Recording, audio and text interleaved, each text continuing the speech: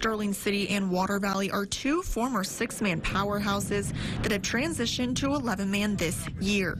Our goal at the start of the season, first thing was to try to make the playoffs, and if we can win this game, we can do that and get ready to go into the playoffs with a couple of games left, so we don't have to worry about that and just playing football. The Sterling City Eagles are 4-3 on the season, coming off a bye week and a forfeit win against Midland TLCA.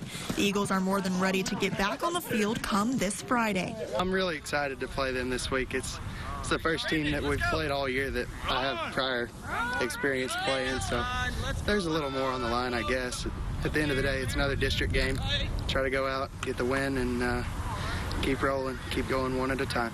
The Water Valley Wildcats have fought through adversity throughout this entire season, but it has only made this team stronger as a whole. We know we're not at our best right now, and we're just now coming back. So it's bonded us in a lot of times, a lot of situations, and give us a lot of chances to play different kids. But it's big, the injuries and adversities.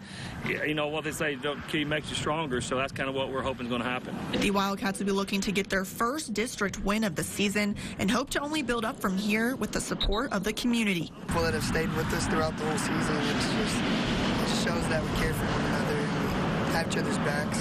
Both of these teams are former district rivals and look forward to a new week with this competition. To get that win under our belt, especially against somebody like Sterling, would be, that'd be a big plus for us right now. It's kind of a rivalry when we play each other, and it's been a few years since we've got to play them, so we're looking forward to it.